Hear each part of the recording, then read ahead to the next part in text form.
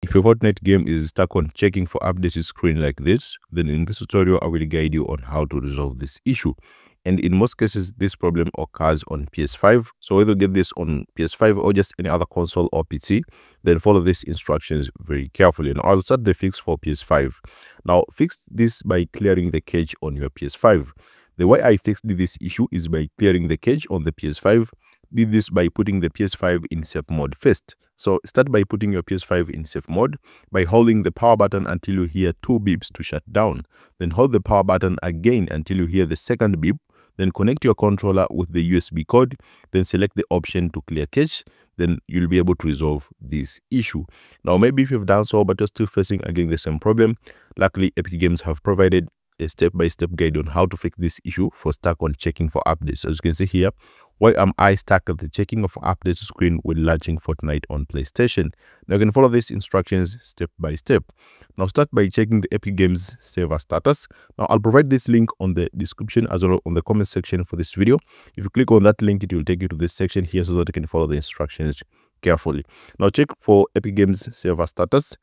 This link will take you to Epic Games server status, which is status.epicgames.com. Now check if Fortnite servers are down. As you can see right now, they are in operational.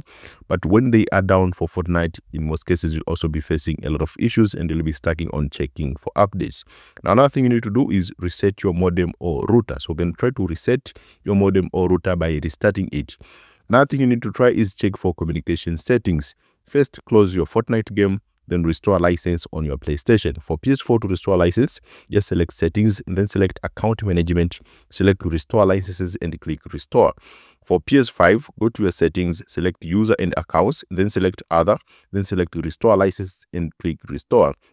Now for restoring your license, after that look for network under PlayStation settings, go to setup internet connection, select Wi-Fi or LAN depending on what you use to connect. LAN or wired connection is highly recommended. So set up your internet connection, select Wi-Fi or LAN. After that, select custom or advanced settings. If you are on Wi-Fi, you'll need to select the network you enter its password. Make sure the following settings are set with these selections. IP address settings, select automatic. DHCP host name, do not use. So DHCP host name, do not use. DNS settings, select to manual. Enter the following IP addresses on your DNS settings with primary DNS, which is this one, and secondary DNS, which is this one. Now, this is Google DNS, which is public. So primary DNS, select 8888. Secondary DNS, select 8844. Select next. Make sure the following settings are set with the selections. MTU settings, which is manual, add 1500, and then select OK, restart your PlayStation, and I hope this problem will be resolved. So this page will be available on the description to help you fix this issue for Fortnite stuck on checking for updated screen. But if you're on PS5, the quick fix, just clear the cache on PS5. Start by putting your PS5 first in safe mode and then select your controller and then clear the cache on your PS5. So I hope you'll be able to resolve this issue. Let me know in the comment section if this tutorial has helped you. Thanks so much for watching this video and see you next time.